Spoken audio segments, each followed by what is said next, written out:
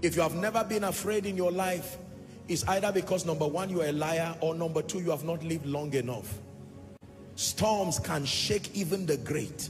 When Jesus was on his way to the cross, the Bible tells us that he prayed. The Bible does not record that he was afraid, but we know that his humanity showed up and everybody saw it. It was clear. He said, Father, if it be thy will, take this cup off me. What would be the reason why he will be pleading that the cup should be taken off him? The cross was not just an easy thing for him to go and drop his hands and for the nails to drive in. It was more than the physical death. Storms shake even the great.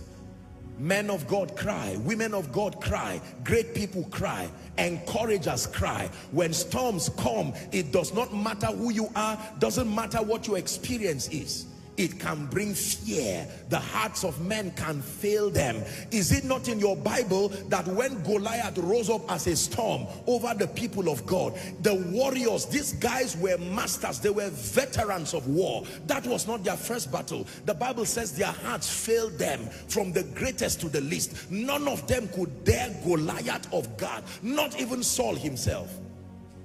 Until a young boy who came, who had been trained by God, called David. That young teenager came and sought for permission to stand before Goliath.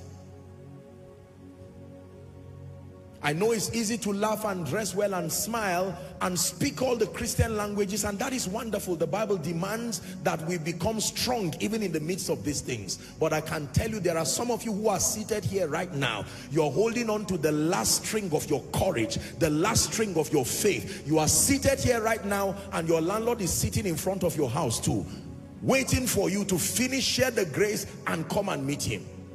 How about fees of children? Everything is increasing except your own revenue, except your own finances. Let me tell you the truth, storms can shake men.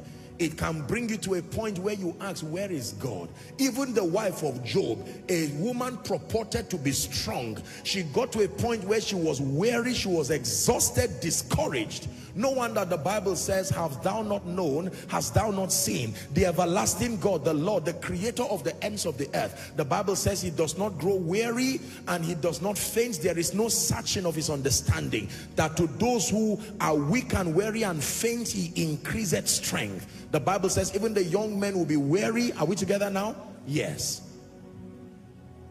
Weariness is something that happens to all men in the presence of storms.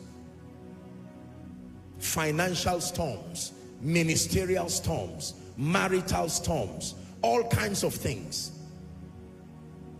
No wonder when angels appear to men as sent by God to them, usually the first words of the angels will be, fear not. Fear not. And for someone, that is a prophetic word for you, fear not. I prayed that prayer for you last week. I wish I would speak it again. There shall be no loss. In the name of Jesus Christ, it will turn unto you for a praise.